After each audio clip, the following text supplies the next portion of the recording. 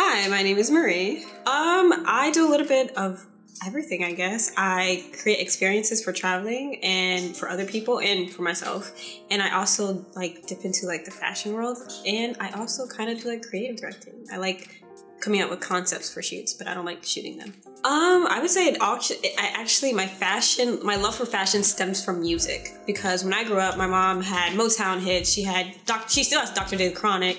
Michael Jackson. She has all these like, even like from Allen Iverson, like everywhere. It stems from basically like Black culture, but I grew up around a lot of like Black culture, Black music, Black sports, and all that. And that's how I got into like the fashion world, because I was seeing the FUBU, For Us By Us, Dapper Dan, when he was making Louis Vuitton illegally, and I got to see all that, like the looks of like Little Kim and stuff like that. I got to see that growing up, like watching videos. I should have never been watching like BET Late Night or anything like that, but I used to watch all these things because my mom, she would just have them, so she was literally like my influence, like just the music that I listened to and like the different concepts they brought to set and the fashion that they brought, because you know Black people push the culture. Right. Can you talk a little bit more about like these real iconic moments as well? Is there one look that stood out to you that was just like, that right there, that's it? I don't have that many. I don't have one, because there's so many. Like the Crush on You video by Little Kim is like my all, like the different colors that she did. Like she pushed the culture, and like Rihanna when she was in all crystals and stuff like that. Like that was fabulous. Beyonce when the 2006 BET Awards, Deja Vu. Like there's so many different like things that push the culture, and I can't pinpoint one. So I want to get into your love of travel. Can you talk about that moment, that travel? Where's the first place you traveled to? Vegas. I wasn't even 21. Look, but also talk about that. Is that your first time getting out of your hometown as well? No, it wasn't my first time. That's the first memorable time. My first time, I was 5, and I went to Jamaica with like my family. So like my grandma and her side of the family. My mom didn't come with me. It was just me, my grandma, and her side of the family. But I was 5. I don't remember shit but the clear water. So when I was 20, I decided to just go to Vegas. My friend moved to Vegas from Reading, and I met her when I was working. And I was like, I'm not 21, but I'm still gonna go regardless. And it was my birthday too coming up, so I was like, I'm just gonna go. And I went, and I had the best time of my life.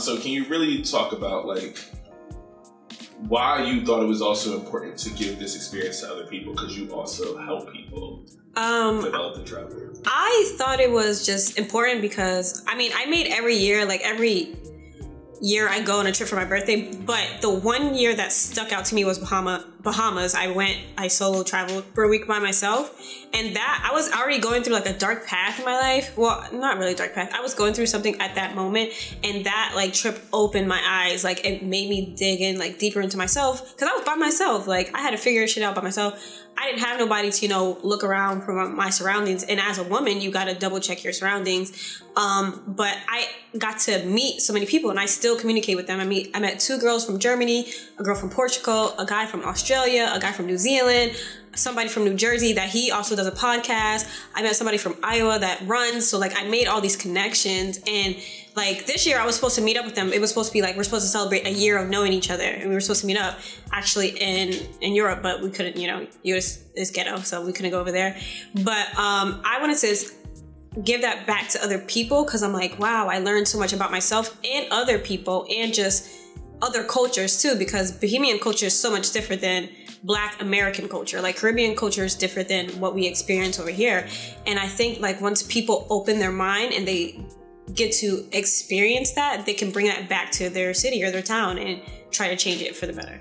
Yeah, and I think something that's beautiful is you get to see these multifacetedness of what Blackness can be. So can you talk about your particular experience as a Black woman traveling to these other spaces as well, and like how does that empower you? Well, at first I was like scared, because you know Black woman is like the lowest of the totem pole, first and foremost. Besides Black trans woman, Black woman is like the lowest. Right. I was scared to do it, but then I was like, yo, fuck it. Like if I'm not gonna do it, who else is gonna experience it? So going to like Bahamas is different. Like the Caribbeans, they truly love Black people. I mean, we did have a race war on Twitter not that long ago, but they do. They're like, oh, you're one of us. They treat you like you're one of them. Like I got so much free food in Bahama. Like I got a lot of free shit when I was in Bahama. But like going to like Europe, it was different. Like Paris, they looked at me and Manny up and down like, ew, disgusted. Like, not only was American, but I was a Black American and I was a Black woman. But like when I went to Mexico, it was a little scary for me because that, like, they looked at me like because I was the only Black woman at that time in like Tulum there alone. And they looked at me like I was just like some piece of meat that they could like kidnap off the street. So it was like, go into these spaces, you kind of like have to navigate your mindset of like, you can do all the research. It's different than actually being there, and you have to open up and be like, yo, do I have to watch my back in this city? Do I have to watch my back in this country? You know? And I think being a Black woman kind of like, it's harder. It's 10 times harder traveling because not only are you a woman, but you're a Black woman. So they're already going to treat you nasty because you're a woman, but now they're looking at the color of your skin and they're looking at you as the inferior. So I think you kind of have to be aware and you have to double check. And that's why I do my research like 10 times. Like, I would never go to like certain countries because I know how they treat women and they know how to treat Black women there. For the next generation, I want to show them that Black representation matters. No, like, it, like, just dealing with like Chadwick Boseman's passing, it showed you that like a lot of people looked up to him and what he did. It matters. And I want to empower Black women, Black girls, because when I grew up, I wasn't very secure within myself. I had to learn that as I went older. And I feel like telling a Black girl, like, you're pretty inside and out, no matter what shade of brown or Black you are. And that's something important to me. So, and also to get out and see something bigger than your hometown, because where I'm from, Reading, people only go to like Miami, Ocean City, Maryland, and New York. There's other places that you can go to and find yourself. And I think that's truly important because you can bring all that experience back into your city and make it better.